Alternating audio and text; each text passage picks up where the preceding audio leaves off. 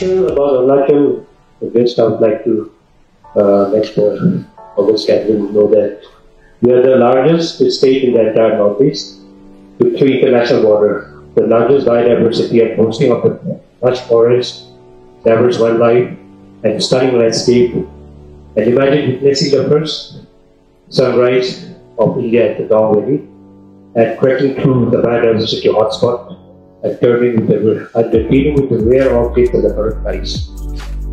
And sir, Arunachal, we have more than 23 major tribes and hundreds of sub-tribes with different dialects and with different identity and with different culture. Every 50 to 20 kilometers you will see a different dialect being spoken, different traditional attire, different culture and different practices. That's the beauty of Arunachal when we talk about the cultural diversity.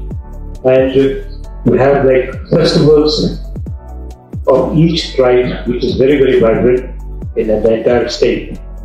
So Arunachal, we vision Arunachal to become one of the top tourist destinations while we try to preserve the unique ecological and cultural heritage at the same time.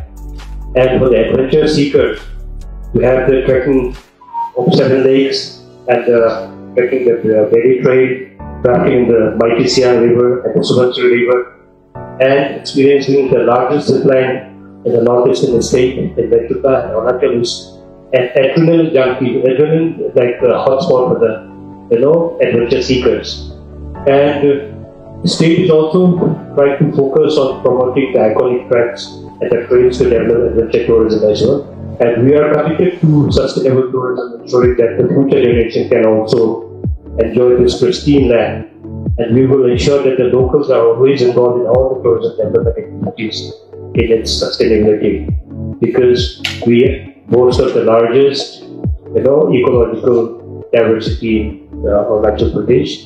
And given the huge potential, when we're talking about the iconic destination, this time we are trying to promote Ventuka as one of the most promising destinations of the state, where developing Ventuka as a mountain retreat destination with plans of opening up an open air railway and the ski resort and the riverfront development, cable cars and adventure park, cultural hub and artist village and many more to bring the domestic as well as international tourists. We are also promoting alternate tourism destinations like Adini, Walong, Shergaon, Tira, Changlang and Dongdi, each with its own village charm. And to make your travel experience seamless, we are improving infrastructure and use of the business processes and ensuring tourist safety with tourism police and other information which will make the travel easier and more safe for the tourists in Arunachal Pradesh. This year we are trying to formulate a tourism policy which will be very comprehensive in nature, which will involve the policy including areas like health tourism, adventure tourism, ecotourism, wellness tourism, and in order to attract both domestic and foreign tourists as well as to create employment opportunity for the youth of the state.